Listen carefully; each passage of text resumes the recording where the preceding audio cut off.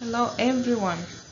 This week's experiment will be on solubility, and we are going to understand the intermolecular forces that are behind the solubility of a substance. So in that case, we will review the types of intermolecular forces of attraction. We will also classify different compounds based on the intermolecular forces of attraction that play a role in the interaction with other substances, and we will examine the solubility of certain substances in water. And so, to begin, we know that each substance has a chemical building block. So, for example, a water molecule has two hydrogens and one oxygen, so that's one water molecule. And the type of interactive forces between each of these molecules determines the physical state of a substance. So here we have solids, we have liquids, and we have gases. And for a solid, especially the ionic substances, we understand that there's the forces of electrostatic attraction or repulsion between cations and anions are very strong, and that is why they exist in the solid state. So if you see, for example, this sodium chloride, the sodium chloride is a building block, but then when you see how several sodium chloride molecules are connected to each other, you can see how those forces of attraction are very strong, and they keep the molecule intact. They keep all those molecules closer together, and they exist in a solid state. And when you come to polar substances, for example, water molecules that have polar covalent forces of attraction, these are somewhat strong they form somewhat strong forces, which are called the dipole-dipole forces, and this therefore makes water exist in a liquid state. So they are not as compact as the solid, but they are close enough to maintain this shape, that they are the molecules are close enough with each other. And you realize that water molecules form hydrogen bonding, which is a special type of dipole-dipole forces, which is strong, and therefore you can see that molecules that exist in the liquid state are mostly the polar covalent ones. And then lastly, you talk about gases, which have very weak forces, intermolecular forces between its molecules. So one carbon dioxide molecule interacting with the other ones, you can kind of see that there's not really like a strong force that brings these molecules together. So they have the dispersion forces, the London dispersion forces, which are weaker, and that's why the molecules are farther away from each other. But you have to realize that with dispersion forces, they become greater as the size of the molecule increases. So just again to go over the types of intermolecular forces of attraction, as we say, dispersion forces are weaker, and they arise from induced dipole-dipole forces that are just they momentarily form, and it depends with the size of a substance, of a molecule, sorry. So these are the weakest forces of attraction, and they are found mostly in non-polar molecules like oxygen and carbon dioxide and nitrogen, for example.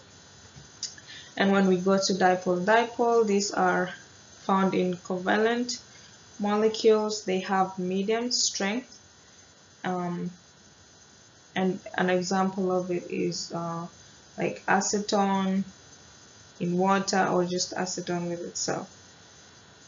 So hydrogen bonding, I talked about it being also medium strong, and this exists between compounds that have nitrogen, oxygen, and fluorine, the three most electronegative elements. And then for ion dipole, This is when a salt, for example, sodium ion, the cations in sodium chloride, or the anion, the chloride molecules, interact with the partial positive end of the water molecule, and that they form the ion and dipole interaction. This is also a medium strong. And then for ion, this is very strong. The one example that I had given you with the sodium chloride between a metal and a non-metal, these are the strongest of all the intermolecular forces of attraction. And so that's that for the different types of intermolecular forces. So looking at this concept of solubility, we know that water is very important in every living system because of its ability to dissolve and transport substances. And for solubility to occur, there has to be a favorable interaction between the solute and the solvent. And so this will also be based on the type of intermolecular forces of attraction that the solute will form with the solvent, and this will tell us whether that substance will dissolve in water or not. So for example, ionic compounds can form favorable interactions with water since the positive, the cation in the salt will interact with the partial negative end of the water molecule, forming an ion dipole. So when we have this interaction, then that means water molecules can surround the salt, and therefore we can say that the salt is dissolved.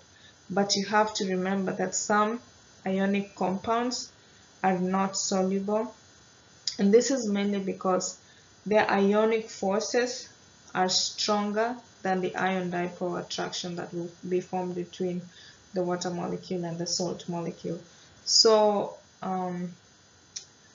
we can say that ionic substances that have higher charge on their ions are less likely to be soluble in water.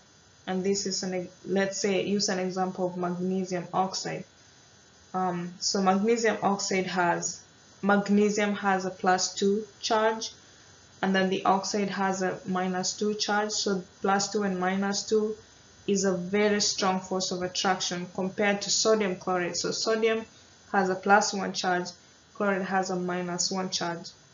So if you compare the attraction between a charge of +1, -1 and that of +2 and -2, then you know that we have a stronger attractive force between the +2 and -2 charges, and that means that means the magnesium oxide is less likely to dissolve in water than the sodium chloride. And so you understand this concept of like dissolves like. So nonpolar substances will mix with other nonpolar substances or weakly polar substances, but polar substances will mix with other polar molecules or ionic compounds. So just the example of salt and water, or the way that polar molecules interact with water is one, by forming the hydrogen bonding. And then when you think about covalent substances dissolving in water, you have to consider the overall structure of the covalent substance, because some of them might have the hydrogen bonding or the dipole at one end, but then the rest of the molecule is largely non-polar. That means it has like a longer chain of carbon atoms. So in this case, yes, you might have a small part of the water interacting with just the polar end, but then the rest of the molecule will not be soluble just because of the unfavorable interaction between the non-polar end of the molecule and the polar end of the water molecule. Alright, so for this experiment we have a list of about 16 compounds that need to be classified and categorized into being soluble or not soluble in water. So you will find your experimental video on top hat, and that should be able to provide you with the information that you need to fill in your report sheet and also for your notebook record. So you'll find also the details of your experimental procedure in your manual, and I will not go through the specifics. And the rest of it is just when you're in the lab, you don't want to mix the chemical substances as you do. Yeah, so I think this is it, and you should be able to have enough information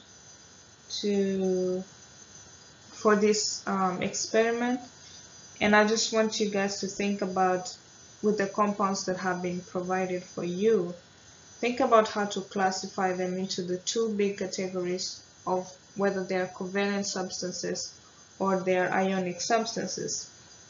And for the covalent substances, think about, are they polar or just non-polar? If they are polar, then do they form hydrogen bonding with water molecules, or do they form dipole-dipoles interactions? And if they are ionic, do they form ion dipoles, or they have very strong ionic forces that they will not break in water, that they will not dissolve it in? Alright, so this should be it for now.